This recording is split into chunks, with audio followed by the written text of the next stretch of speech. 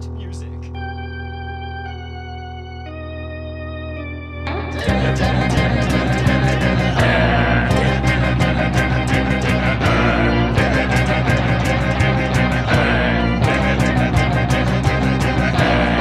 He's not a bat, he's a man who fights crime. And we're gonna watch him fight for a minute at a time. With John and Niall and a guest who doesn't rhyme. It's Bat Minute!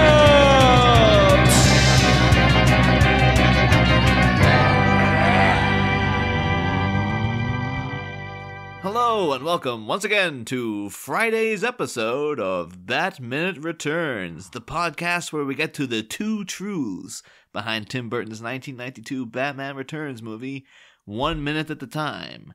I am a Norman Bates, Ted Bundy type, Niall McGowan. And here to explain the difference between the truth and the truth, it is I, John Parker. Oh my god, we've got a Simpsons reference right out the gate here with this one. But yeah, we're also here joined for the final time this week. For the final time in the Burton movies, actually, as well, by DC Cinematic Minutes, Mark and Nathan. Hello. Hey, how you doing? Yeah, and we're just here to talk about minute 72 of Batman Returns, where things are getting hot, they're getting sensual, but it's pretty much just opens with Bruce and Bruce. I was going to say Bruce and Vicky. Oh my god, Bruce and Selena talking. And ends a minute later with Bruce and Selena still yakking away. Yeah, but also getting to know each other with the promise of a kiss. There's so many things. There's so many things to talk about or to have questions about in this minute, because as much as I love like this movie and the romantic relationship between these two is so I'm so in love with like this relationship that happens in this film, but it is this week is one of those that it's like, I'm sorry, what did you say, Bruce Wayne? It's one of those things where it's like, did you just compare yourself to a serial killer? Because that's like the biggest red flag I've ever heard anyone say in my entire life. Especially today, because people seem to have like people have always had an infatuation with serial killers, but now it seems to be mainstream to have an infatuation with serial killers. Yeah. Go on Tumblr for 5 minutes and you'll see. Yeah. I like in high school when I was younger, I would have, an occasional friend or occasional acquaintance who was, in love with that thing. And, I understand why they're infatuated with it. But now it seems like everyone is aware of it. Yeah. And now everyone is accepting of it. And, back then I would think that this would be a big red flag. But nowadays it's probably, I don't know, is it more or less alarming? Because I feel like it should be more alarming because everyone's now aware of serial killers and what they do. And it's like, oh, I'm sorry, what did you say you were like?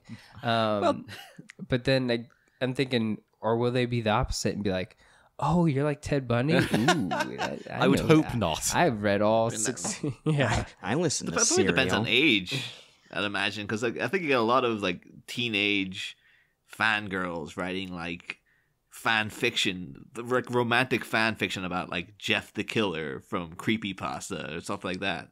So, but imagine by the time you're like 25 or something, that's well out of your system. So maybe it is an age thing, but yeah, and I think someone explained it the other day of like, okay, what is with the sensation or the phenomenon of all these murder podcasts and people like being in love with all these like serial killer stories, and someone explained it like women always fear that they're going to get murdered every day. So what's fascinating about this kind of things is they at least get to know how it's going to happen or something. Like they're almost infatuated by like how it goes down, and these it's like telling each other scary stories basically. Okay, yeah. And so it's like you're scaring yourself and you're enjoying that. It's like real life horror stories. It's a vulnerability thing. Yeah, it's like telling ghost stories, but it's more physical. And so I'm like, okay, weird, but okay. Kind of makes sense. And so, yeah, and but again, it's one of those things where it's like, no, I know who that dude is, and if that's who you're like, I think we're done here. Check, please. To be fair though, Bruce he's not saying he is like them. He's worried that she will think he's like them, which is slightly different. Yeah. That's like worse. I mean, how's that any better? Oh, yeah, because like you and yourself, if you were to tell someone, well, I don't want you to think I'm like Ted Bundy, you're thinking someone thinks I'm Ted Bundy. and that's sort of planting the seed in their mind. They'll be like, you know what? He is like Ted Bundy. Yeah. Yeah. The thing is, though, is the opening one. It's like, oh, there's so much room for a good Selena burn to Bruce in there. When he's like, you might think I'm a Norman Bates type, and she might be like, well, I see that you keep one desiccated old mummy about the house anyway. And I'll be like, bad. Like Alfred coming out, what did you say, miss? Yeah. Maybe he'd like it. Oh, good one, man. You're good. You got He just lays on the horn in the car. He's cut back to him outside the manor, honking on the horn. Quick, come. Just make sure to put on his little bowler hat, too. Go. Yeah. Go to the car with that bowler hat. I find this whole date, though, bar the creepy Ted Bundy, Norman Bates stuff, I find it very formal and civilized. It's very nice, isn't it? I would have imagined Selena would have been written to be more like a temptress to Bruce, driving him wild and into doing things he wouldn't normally do. But no, they're having a nice chat by the fireside. I think it's like much like a cat. She doesn't really. Yeah. She doesn't need Bruce. She's not there to tempt him. She's like, I'm just here for myself. And if for I sport, should, even. if something should happen, fine. But I don't need this guy. Like I'm just here just for the sake of being here, really. Like a cat and its prey. Yeah. Messing around with a mouse, I think the inverse was seen a little bit, and it's probably completely different stories, but I would atone it to the Talia al Ghul again in Rises. They had their fireside get together, and she did. It was a get together. Yeah, she did have motive behind that, and it wasn't cat like where it's I don't need Bruce. It is I need Bruce to do this thing to get my way. So I do remember though seeing that scene. For some reason, I don't mind this fireside scene, but in Dark Knight Rises, at that point, it was such a cinematic cliche that it was like, oh god, what the hell are you doing? It was awful. It was awful. Yeah. I mean, and maybe this is what's working, and maybe now that I think about it, maybe this is what went wrong with those comic books that try to like marry off Batman and Catwoman and have a happy ever after. Is like something I noticed because I'm a certified cat dad. I have 2 cats. Hey. He has a cat, and it's like the best way to get their attention, to get their affection, and to love you is to completely ignore them.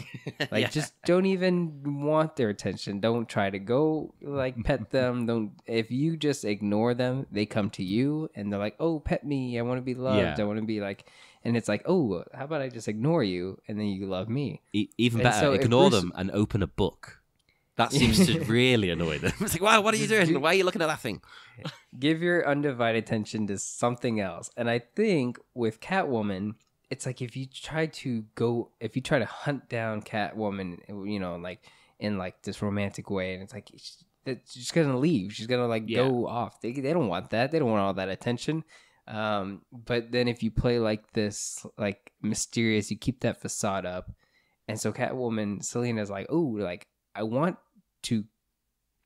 Like I'm baited now more towards like trying to get to know who you are and stuff like that. It's like I want you to want me in this like cat and mouse game. Yeah. And I think they're like deep down. We saw in just a few minutes back actually, Selena started becoming kind of conflicted for the first time since changing. She started turning back into herself every now and then in a sort of schizophrenic kind of way. Yeah. Because what was it she said now? When she was looking in the window of the shop, she... asking her reflection, why are you doing this? It seemed as if... doing this? Yeah, there's like the shock had worn off of everything, and she was like, oh, Yeah. wait a minute, this is crazy.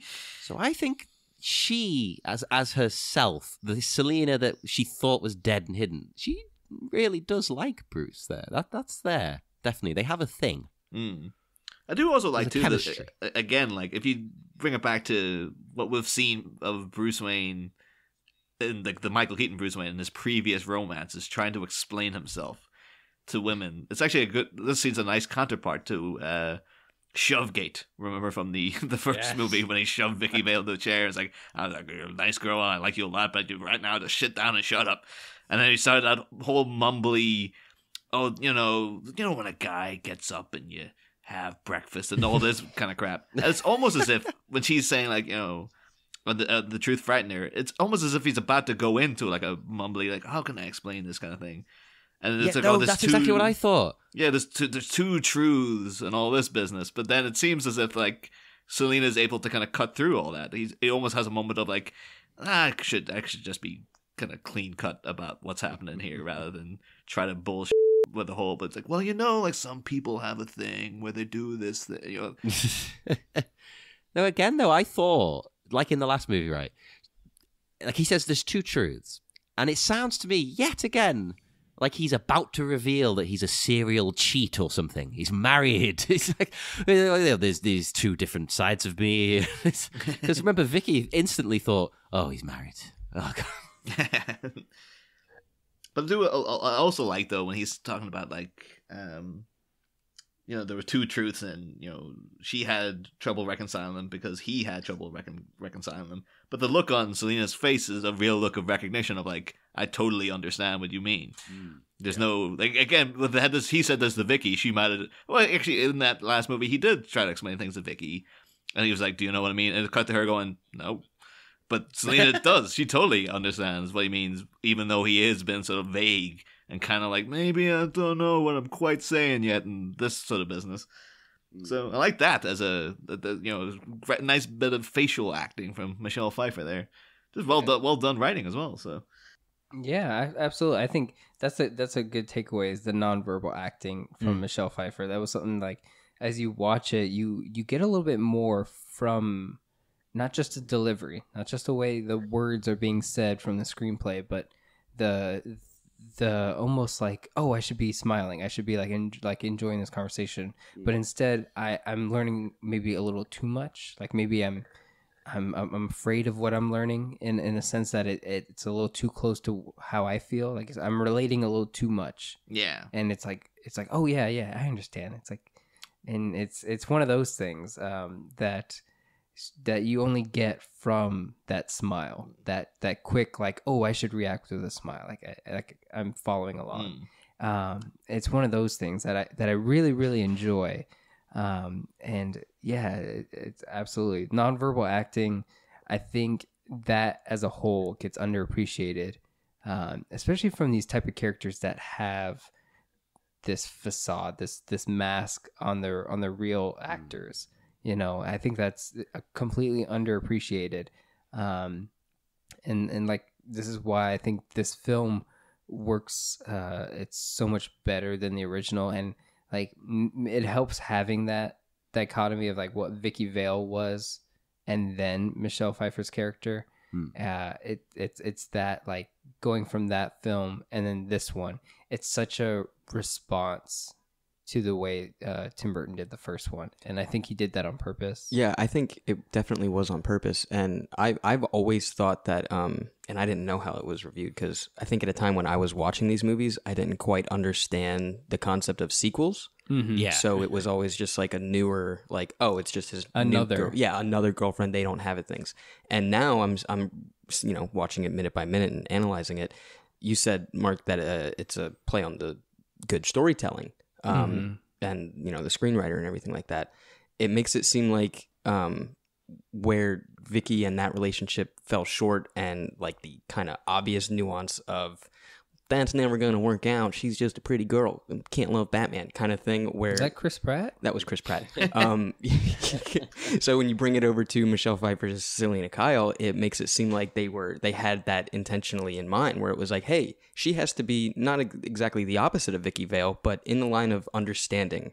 And I don't know, now it's like, oh, I want to actually watch these together as a sequel and like have to think. You know what I mean? Instead of it just being, here's Avengers 2. I want to be like, okay, Batman 89, contained, self-story, cool, awesome.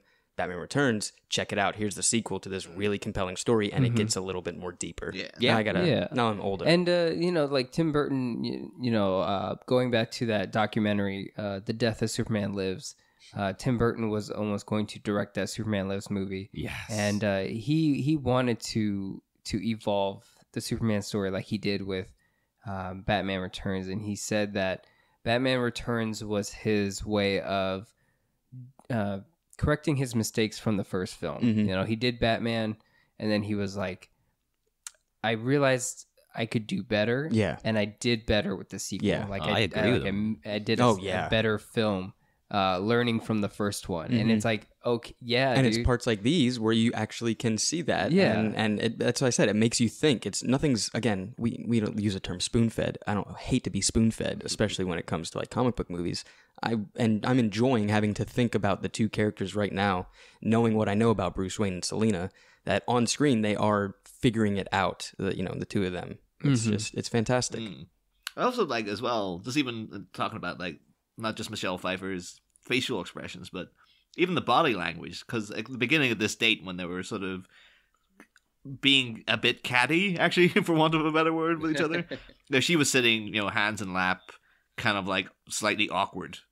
And then as soon as they started to get into this deep conversation about like, told her everything, her arm goes up like in a very relaxed manner over the top of the chair, which is really easing into like, oh, so the truth frightened her. Like she's now either seeing an opening of like, oh, now things have got interesting for me, and it's we're being honest with each other rather than this sort of awkward sitting and just like, oh, so you're gonna turn on the tree lighting, like that kind of thing.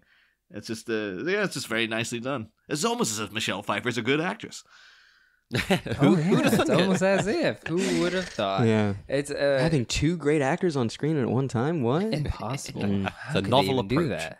In a comic book movie? In Get a out. comic book movie. In a Christmas movie? Hey, Get out of here. That's what I'm talking about. I mean, not to get too artsy with it, but I'm sure some people have noted that there is parallel between them. Like they're literally sitting the same position with the arm over the back of the sofa or whatever. Love seat. Love seat. And it is one of those things where it's like they're parallel in the way that they're sitting because they are equals now, whereas Vicky Vale and Bruce Wayne or Batman were two different types of characters. They were complete opposites, and a part of me has never really remembered Vicky Vale. Just the name. Yeah, we know. It's like we know that he had a love interest in the last film, but I never felt like that was because I even felt like Nicole Kidman's character in Batman Forever, like that love interest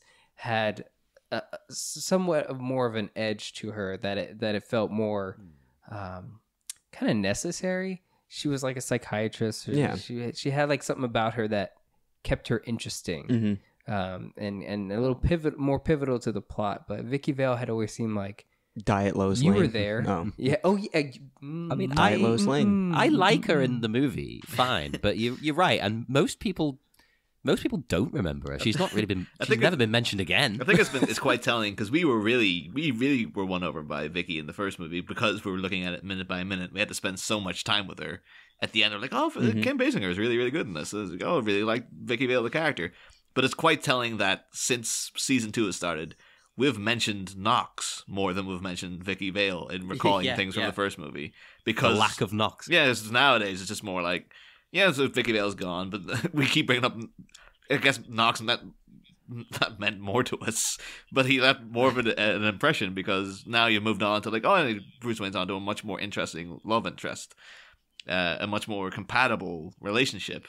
And it seems for all the love we gave Kim Basinger and Vicky Vale, it's like, yeah, well, it's kind of good, though, that she didn't come back because we're getting something much better with this movie in terms of at least the romantic interest that Bruce has here.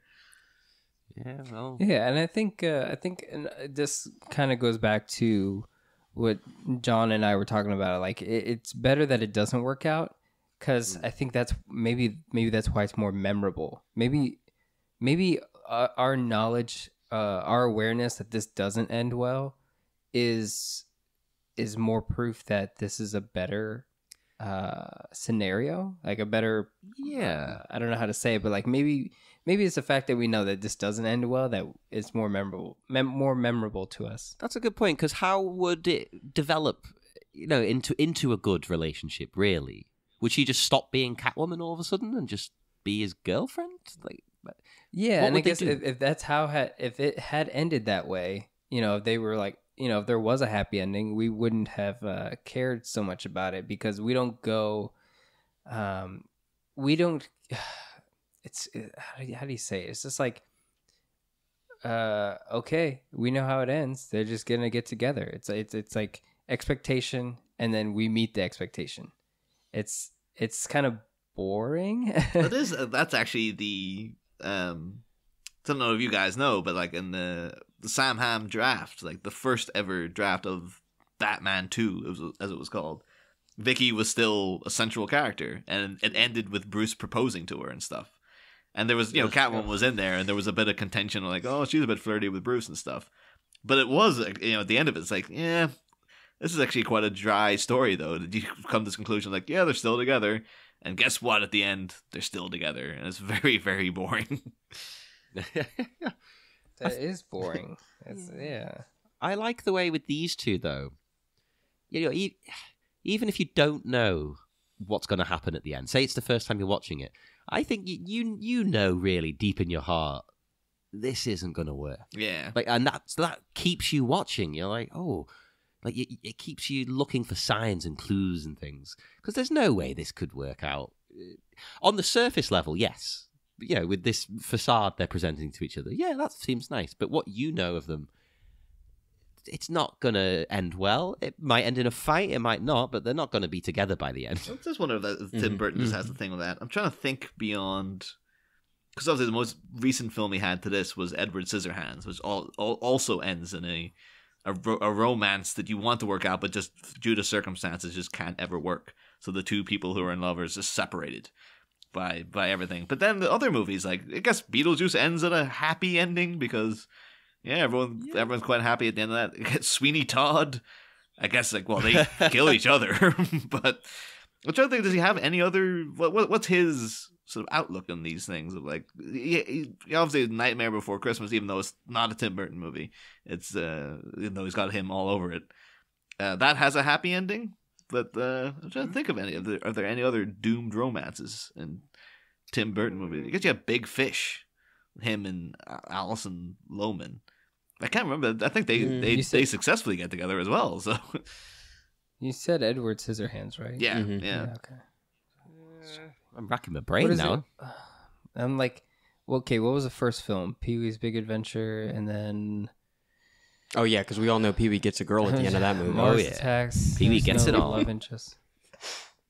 What happens at the end of Mars Attacks? I think there's no main protagonist. No, there's no love interest. I think though Mars Attacks does end with the reunification of Jim Brown with Pam Grier and stuff like that. That family gets back together, so they work out. Yeah, yeah.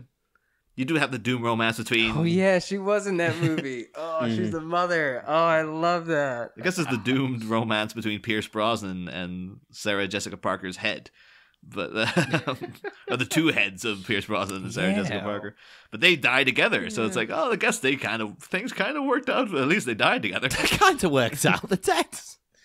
What a great movie! I love that movie so much. It is amazing. This is weird, though. Are we discovering that Tim Burton's an optimist? Yeah, so maybe he just had a brief period at this time where he's like, you know what, relationships don't work. This kind of sucks. And then maybe he got into a really good relationship. I was like, no, I'm I mean, the dude's doing Batman stuff. He's had to have his like emo moments. So he's just and I've never like Tim Burton. He's a good storyteller, and I don't think all his like a testament to him is like none of his stories are the same. Yeah. They're not trying to prove the same point over and over again. Yeah. He's not trying to hit you over the head that like love sucks or anything like that. But this film is that, and I think that's why this one works so well, is because by the end of, and I think that's probably why it works so well for the audience and why people love it so much. And it's definitely why I love this movie so much. And since this is like the last time we'll be talking about this movie, it's like the reason I really like this movie is because it is very honest about how relationships work sometimes. And as much as we want something and like you want to be with some person and that person wants to be with you, but it's not going to work out.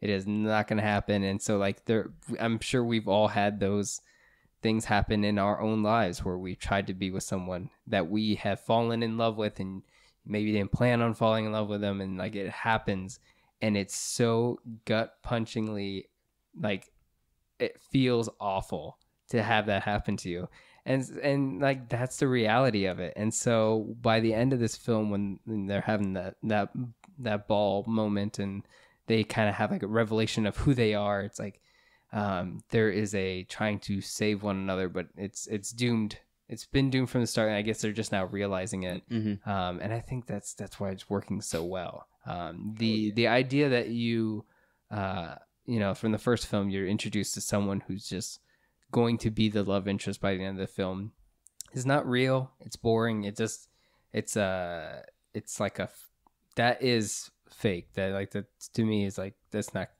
real. But this is real and it's painful. Yep, spot on. I think I'm just looking up actually just to see if there's, because you know sometimes you can see, say with James Cameron for example, where like obviously he had like very strong female presences and very strong female characters in his movies, and then he went through a divorce around the time of True Lies, and one of the most memorable scenes is like the humiliation of Jamie Lee Curtis's character when she's forced to strip for Arnie and stuff. It's like, were you going through something here, James, where like it seems weirdly coincidental that should happen around the time you're getting divorced. But I wonder, like, to see if there is anything you compare with Tim Burton's relationship history. So I've briefly got it up here.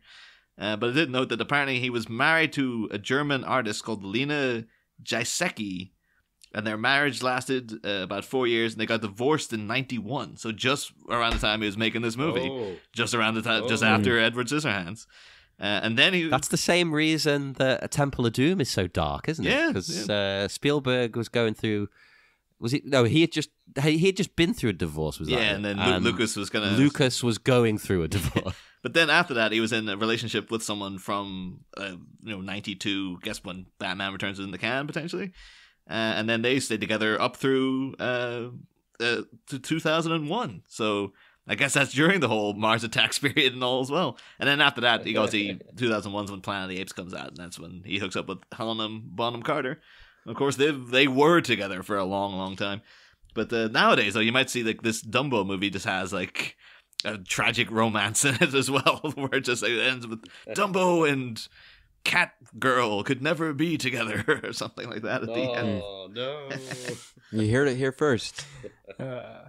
I mean, it doesn't have to be like. I mean, there is a doomed relationship almost with Dumbo and his mother, right? So that's like that. Even that could be a painful thing where it's like some people just are stripped away from who they love, and like it doesn't. Maybe it doesn't have to be like a love interest in that kind of way, but like more of like a family love interest. Like, yeah, like that's gonna be sad. Yeah, we'll see what happens. Be one God, of no. Beyond the fact now of almost kind of obligation to the podcast, I have no interest in Dumbo. Like nothing about it is winning me over. I'm like, I know it's going to be really schmaltzy as well. Like, I'll give it a shot. I'll give it a try. You know, I'll probably cry because I'm a wimp. Yeah. I cry at Star Wars. You know? Hey, I cry at Star Wars. Excellent. I'm not alone. Yeah, nothing wrong with that. Yeah, I used to get choked up about that Padme scene at the end of. Dude, when Anakin yells, "I hate you!" Oh, yeah, like, waterfall. Anakin, you're breaking my heart. Oh. I'm like, oh, you're breaking my heart. Yeah. I'm not even like hugely into the prequels or anything. I don't think they're great movies, but those sort of scenes get me. I'm like, oh god. Yeah. I'm a sucker for emotion. Mm-hmm. I think what is it? I was like not even about like the Jungle Book remake that Disney made, and then I saw it on Netflix, and I was like, I love this so much. It's so great. Like maybe I always feel like it's gonna be one of those things where it's like I never saw Beauty and the Beast, and you know they're doing Lion King and Dumbo, and I'm like, I'm sure it's gonna be the same thing where it's like I'm not interested in to see it, but once it's out on streaming, I'll watch it and I'll go, "This is so great!" It's like I don't know. I'm sure it's good. It'll be good. Disney won't put out a bad film, or will they? Hopefully. But of course, though, within the minute, we do actually get I think pretty much the only direct, deliberate callback to the first movie in the mention of Vicky Vale, the fact that Bruce Wayne was in a relationship with Vicky. And of course, then Selina kind of laughs at the name, like, "Oh, ice skater or stewardess," which I don't quite get because it's like, what's wrong with the name Vicky? Like, what's Yeah. What's wrong with Vicky? Also, Selena is a weird name, and she's only a secretary as well. So why is she looking down on people? So this is in the She's better now. The aftermath of the Tanya Harding thing, where Tanya Harding was skating to the Danny Elfman Batman themes. Like, what the hell what's this anti-ice skating attitude that Selena's got? Maybe he didn't like her performance. I wonder if Vicky was seen as like one of those like names like Tiffany or Brooke, where it's exactly. That's the exact name. No offense if your name is Tiffany or Brooke, but there's been stereotypes. Usually, it's a stereotype where it's you got a little maybe there's some missing teeth in there, but it is hard to imagine meeting like a guy called like Chad and not been a bit like, welcome to America. Uh-huh. Thank God that's not really a name here. It's all. Nope. But I did also do a little dive into Batman and Bruce Wayne's actual dating history. Like, we've obviously touched on Vicky Vale quite a bit in the last movie. But who else has Bruce Wayne been hooked up with? Who are the main loves of Bruce Wayne's life? And originally, introduced in Detective Comics 31, his first kind of main and quite long-running recurring character was Julie Madison, who was originally an actress who hooked up with Bruce, and they were, apparently she pushed him away because she wanted him to give up the Playboy lifestyle, but he refused, and so obviously it wasn't that wasn't what he was refusing. It was obviously he was refusing to give up his cover, and but imagine from her point of view, he's refused to stop being a playboy. You jerk! What the hell? And then there's obviously because that's all in Earth 2. Was the Golden Age, and then in Prime Earth, much more convoluted story where her father was Mallory Madison, the arms dealer who sold the gun that was used to kill the Waynes, which in itself is like that's too much. And then at one point, Bruce gets amnesia. Like they had dated, Bruce gets amnesia, forgets that he's Batman, and then him and Julie hook up, and Alfred is kind of like, yeah, let's keep this going. Just letting them forget that he was Batman for a while until it gets so bad in Gotham that Alfred's like, we need Batman, and then they go and jog Bruce's memory, which means the two of them seem like really awful people that they're just letting this guy forget a huge chunk of his own life. That's horrible. But I guess we'll be going a deeper dive with Julie Madison in 2 years' time, because she's actually played by Elle Macpherson in Batman and Robin in a very brief cameo. Yeah. But beyond that, of course, then you have Vicky Vale was the next big love interest. Selina herself then was a major feature of the comics for many years, up to about 1974 when they introduced Talia al Ghul. Of course, the daughter of Raja al Ghul, and then in recent years, they had their son, Damian Wayne, who became Robin, etc., etc. Sure, people listening to a podcast about Batman know all these things already. But I actually didn't. Hey, you never know. I didn't actually realize, though, it's always looking into Talia, though, that she was voiced by, in the anime series, she was voiced by Helen Slater, who, of course, played Supergirl back in the 80s. Like, I never knew that. That's crazy. And then, it's Talia al Ghul. That's been like one of my least favorite relationship between like Batman and someone in the comics. I always felt like it was like a jump the shark thing. No, it's more like she just thinks she's better than him, and like this, like, oh, like, I don't know. It's like dating like a really rich person and having to meet the rich family and being like, oh, you're not good enough. You know what I'm talking about? And it's like, why even bother, my guy? Like, I don't even want, like, I don't know. I don't know if you guys ever been in a relationship like that, but it's like bogus. You're like, you know what? I'm out. And so like, it always bothers me, the Talia al Ghul thing, because it's like, what are you guys even attracted about? Are you just attracted physically? Like, is there even, like, are you guys actually in love with each other? Or is this just like a genetic thing? Yeah, just like, oh, we're superior beings like some Egyptian status type thing. Like we should like royal, like medieval royal weddings, like arranged marriage. That I hate that concept. It bothers me so much. So it's like I guess that's why I've never liked it. My main memory of Talia al Ghul, the thing I always associate her now with, because I just loved it as a moment in the cutscenes of Arkham City. There's a bit where obviously they meet up and Bruce to get a little bit of the what we call it, the pit, the Lazarus pit. She has to go undergo like the demon trial, so this is going to be the boss fight with Ra's al Ghul. But before he goes in, like Talia is still trying to like kind of obviously has the hots for him and stuff, and she's just like, well, you know, when you go in there, you're gonna be alone. I can't help you.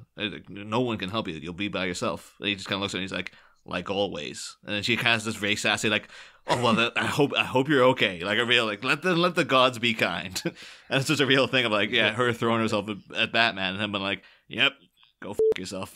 Just like I'm tearing on with my usual thing. Yeah, people like anyone who I don't know if anyone out there like is actually a fan of the Talia Bat relationship. I guess shoot me a message. Why? Because it's always just seemed like pure sexual fantasy. It's always just been like, oh, it's a taboo. Yeah. She's hot. She's a supervillain. Like, I want to see Batman with her, and it's like, all right, nerd. Like. But yeah, it's actually quite telling. Not my Batman. Even at the end of Arkham City, like the fact that at the end of that game, Talia dies at the Joker's hand, and then the Joker dies, and in the aftermath, Batman is much more emotionally sort of distraught by the fact that the Joker is dead, than like he let the Joker die, and the fact that Talia is dead as well. It was just like, yeah, that's where even the writers of the story are just like, oh, of course, who gives a shit about her? But the Batman, the Joker died. That's a big deal. She dies in the most abrupt way that I was almost like, wait, did she die? Or is it like, it feels so like, I don't know what to do with this character. Just get rid of her. It's so almost bad. It almost, like, I always am not a fan of that part. Because they don't even mention her after that. It's just like, she was there, now she's not. I don't know. It was wacky. Not a fan. 2 out of 10. Oh, that's a big number too. From your description, I thought it would have been 0.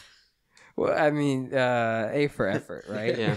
But other love interests to Batman include Julia Pennyworth, who is Alfred's daughter, which was a thing for a while. Alfred had a daughter with French resistance fighter Mille Marie. So yeah, Julia Pennyworth showed up in the early 80s. But then, because Vicky and Nocturna, who was another Batman love interest and villain. What a great name. Because she was around, Julia just buggered off, basically, at some point. Just had enough. But yeah, of course, then that also is Nocturna. Nocturna is weird because it's basically Poison Ivy. Like, they've kind of done a lot of the Poison Ivy stuff with a different character. Because Nocturna was Natalia Knight. And she was a jewel thief who briefly adopted Jason Todd, and then knew that Bruce Wayne was Batman.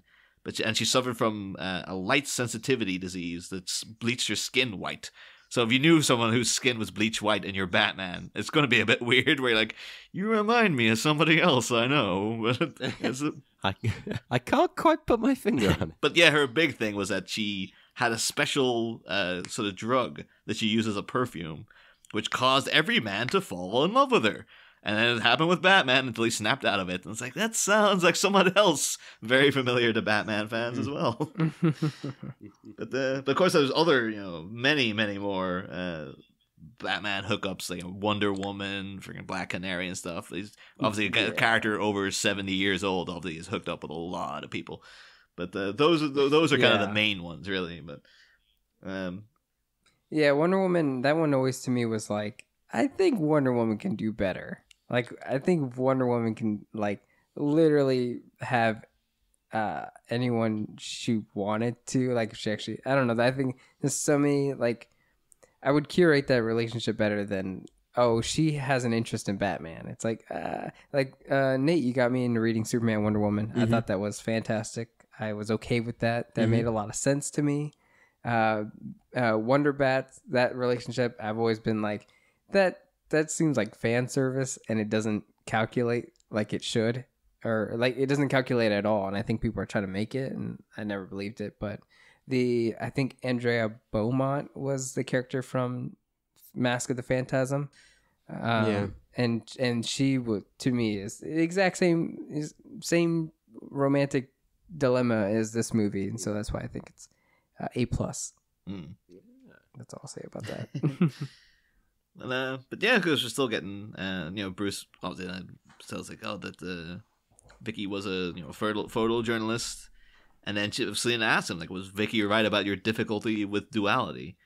And then this is, of course, when he comes out with the Ted Bundy, Norman Bates thing. But again, I do like that he's about to kind of go into like he's almost drawing his breath and just go into like a mealy mouth explanation of trying to dodge around the issue. But then he almost does have a kind of like, I should just be honest with her. And it's like, well, if I tell you, then you're going to think that I'm like a Norman Bates, Ted Bundy type.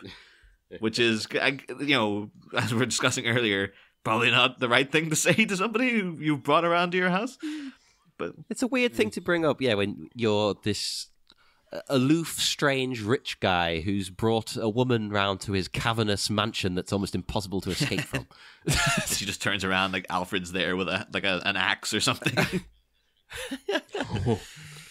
But at the same time, though, he is at least laying the cards out on the table. Like, he's not saying, all right, I want Batman. But he's like, well, if I tell you this, what the deal is, you're going to think that I'm like a psycho, basically.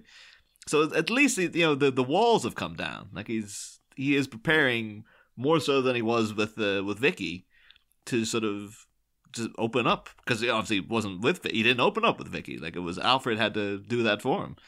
So with this one, though, he's almost prepared to, let it all go himself.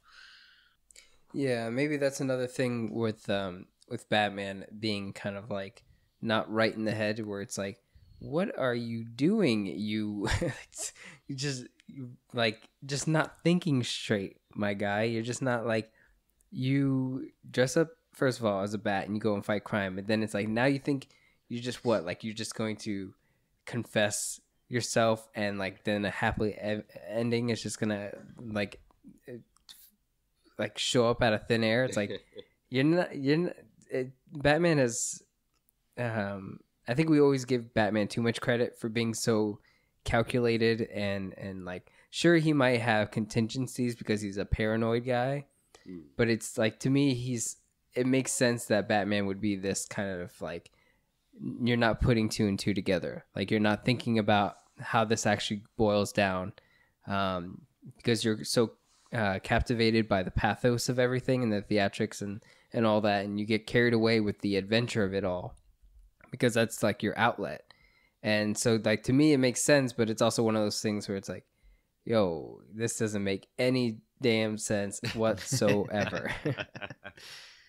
But of course, then Bruce does move in. He kind of moves in for at least verbally moves in for the kill with like, then you might let me kiss you. Like, he is moving things along right here. I guess though he is on a deadline. At least he's looking for At least he's looking for consent. Though. Yeah, that is true. Because in the I mean, that's a good thing anyway. But in the previous film, with Vicky, he got a little bit too hands-on, I felt. It was a bit uncomfortable for a while. When he hooked up with Vicky, she was blind drunk. And he was, he seemed to be completely sober. And it was like, I mean, we had a whole thing at the time. We're like, I don't know, you couldn't put this in a film now. He was plying a woman with booze while you're not drinking, and then cornering her like on the staircase. Yeah. Putting your arms around her saying like, "Oh, you don't seem drunk at all," and you don't seem like you're anything. And he's just like, "Oh, trust me, one drink and I'm fine." Like, I don't know, Bruce, man, this is not. Maybe you should turn that bat mirror on yourself, buddy. Yeah, well, he's learned the error of his ways, and here, look, he's asking. He's kind of asking, I suppose, for consent here. He's like, he's reaching there. Can I get a kiss? Yeah. And metaphysically, maybe Tim Burton is realizing his mistakes. Maybe this is the correction. Yeah. Like, like we said, it's like a better film on purpose. And it's like, maybe that's another thing where it's like, let's do this right. like let's do what like how Bruce Wayne would really be. Like Yeah. thinking about when you're trying to like make Batman into like a feature live action film, like big Hollywood production, and it's like Tim Burton trying to make sure he gets this Batman character. I can see how like that initial one with Vicky Vale is kind of like, well, what is like this like this Dracula type guy who like lives alone, and he, like it's I guess it's like romantic and like a preying vampire type thing. And so like someone might find that romantic, but if we're trying to take it into like into the law of the land at 2018, like consent is a huge issue. So like that raises a flag with us, but you gotta remember it's a billionaire guy dressed up like a bat, and he's trying to be. He's not doing. He's a crazy guy. He's not always doing the right thing. He's doing most of the time he's doing the wrong thing. That's the whole point. That's He's true. a vampire guy. And you could say that maybe last time with Vicky, he was trying to do what he thinks he's supposed to do. Like, I'm supposed to kiss this woman because I'm supposed to have a girlfriend and go out with. He wasn't really that interested for most of that movie. Mm-hmm. He was doing it because it's kind of like Alfred wanted him to. It's good for his image. Yeah, I should have a woman, I guess. He wasn't really. He didn't care. Yeah. Oh, that was the thing, like Alfred bringing her up to him and him like, Alfred, why don't you marry her? Like, it was just a real like, oh yeah, the Vicky, I guess, whatever. And again, that like to get into like the meta of it, that's what a lot of people are like today. And I think that's it's about education, it's about awareness, and like for a lot of people, like they are taught that there is this kind of social construct that like, oh, like you have to, like man with woman relationship. Like people are taught that, and it's like, but they're not taught it correctly. They have to like get what they can from what they consume, like the media that they consume. Yeah. And so like that is one of those issues where like, Bruce Wayne isn't the most healthy person. And so he's like, oh, well, I have to, do this and I get the girl, right? I this is the equation. And it's learning that that's not how it works.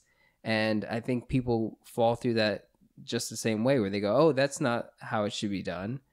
Hopefully that's the conclusion they come to. Yes, it's the ability to recover is greater than just doing it right the first time. You can make mistakes and then you learn from it, you come out better for it. Yeah. But as long as you're recovering from the mistakes, that's most important. So I think actually that's because that is the end of the minute. That's I'm out of notes myself. So that's the takeaway. No, that's it for me. That's a very interesting and deep way to end. I had one last note that would just lower the tone. As always, John. Jesus Christ. I'm gonna have to say it now. I just had one last thing. I just thought at the very last second there, Selena gives him a very sultry, dirty kind of look. I think she's got more on her mind than a kiss. Like she gives him she gives him the eye, shall we say?